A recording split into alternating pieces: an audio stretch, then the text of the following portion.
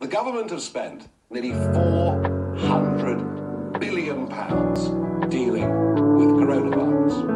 We have, in the course of all of this, damaged the education of millions of children, left millions of elderly, lonely people out there in the country in a state of some depression, closed down hundreds of thousands of small businesses who were simply in the wrong sector and have gone bust. And we did it all because we were told this could be a repeat of the 1918 Spanish flu. This could be an event that would kill vast numbers of people. Now we've seen again and again estimates of how bad the crisis could be.